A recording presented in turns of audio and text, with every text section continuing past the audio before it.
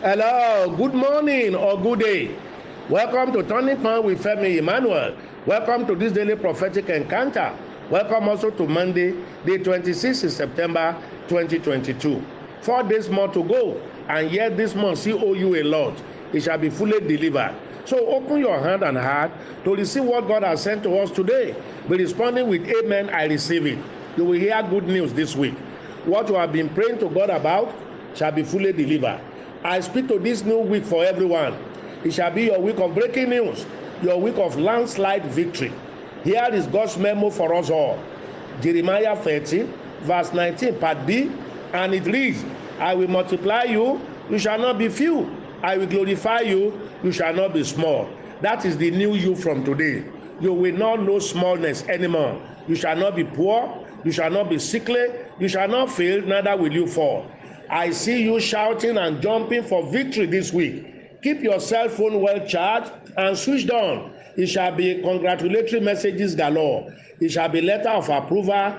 Your license shall be approved. I don't know who is waiting for license approval. Your waiting application shall also receive positive response.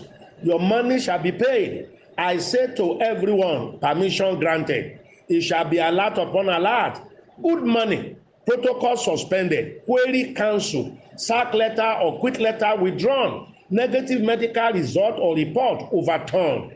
I don't know who I'm prophesying to. You will testify here soon. God said, I should announce to Alfred.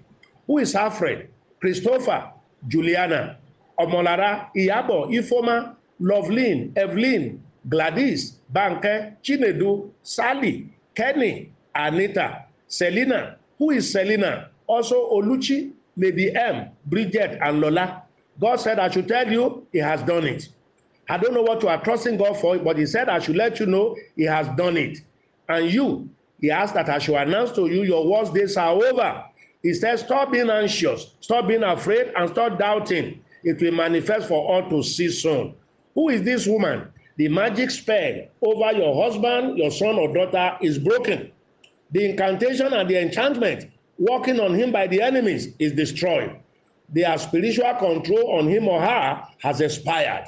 Listener, God has taken over your battle. Rejoice, sing and dance. The battle is over.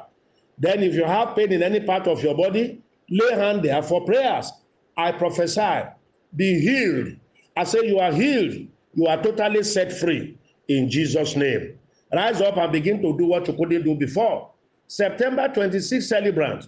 Your prayers be blessed, be lifted, enjoy good health, abundant provision, and long life in Jesus' name.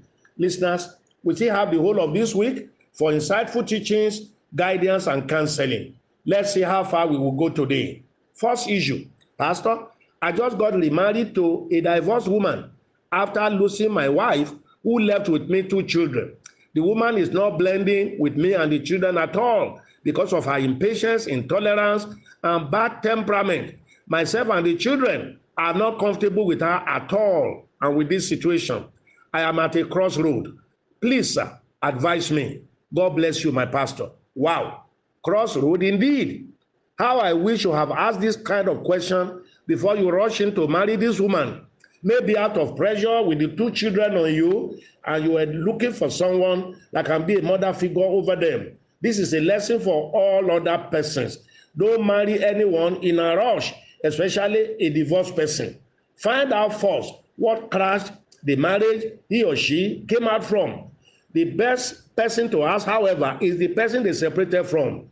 Second lesson, if you decide to marry a single parent or person, male or female, be prepared to inherit the children, especially if they are still kids, and to single parents, widow or widowers with children.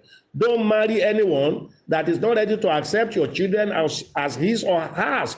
If this divorced woman has her husband still alive, let go of her. Let her go back to her former husband. You ought to have done your research and pray well before going into this kind of marriage. I don't see her change because she's an adult. Her character has been formed, and then she's also a frustrated person coming out of a bad marriage. My candid opinion is that you made a mistake. Let her off I hope you do not depend, you are not depending on her financially. There will be a God-sent woman that will love God, love you, love the children, and be patient enough to be their mother or to stand in for them as a mother. Next, good day, Daddy. How can I save for my salary of 100K as a single mother of 2 growing up children? Wow, again, mistakes. I treat issues like this to teach others a lesson. How come you are a single mother of 2? How come? Are they born out of wedlock? You were not properly married, or you are widowed? Then 100K salary, that shows you are working as a laborer. No self-development, no skill. No one should let his or her life go this way. Psalm 11 verse 3 says, if the foundation is faulty, what can the righteous do? Your foundation is surely faulty here. Do you still have a mother, a relative, or a friend that can help you care for these children while you work on yourself to fix your life? You need to acquire a skill that will make you earn better income. Or you get engaged in a business, maybe buying and selling, then you will need to pray for financial help. But please don't make the mistake of getting pregnant for another person out of frustration. You need to fix your life first. You have placed the cart before the horse in destiny matter here. All young persons listening to me, secure your life, your career, and your financial life first before you think of marriage and bearing children. And you dare not have children out of wedlock. The damage is not easy to repair. As for you, the person that asked this question, I pray for God's intervention for you. God will have to show you mercy, and I'm sure he will show you one. We are praying for you. Next, the bride price or dowry. Who do we pay it to, and what is the difference? Wow. It depends on the tradition and culture where you are. Generally speaking, bride price is a payment by the groom or his family to the bride or her family, while dowry is wealth transferred from the bride or her family to the groom or his family. I hope it does not get some people more confused. To many people these days, dowry and bride price now means the same thing. Money paid or good demanded and brought by the groom and his family to the bride and her family. It varies from culture to culture. My advice, when you are in Rome, do like the Romans will do in cases like this. Culture and traditions are difficult, if not almost impossible to break. It is ingrained in people's lives. Next, good day, sir. I need your guidance. If there is a misunderstanding between a couple, who should be the person they should call to address them? The family, or in-laws, or a friend, a marriage counselor, or a pastor? Thank you, sir. Wow. My first take is that husband and wife should try all they can to settle issues just between the two of them. But in cases where this is impossible, then a marriage counselor should be consulted, or their own pastor, especially if the pastor is also an experienced counselor.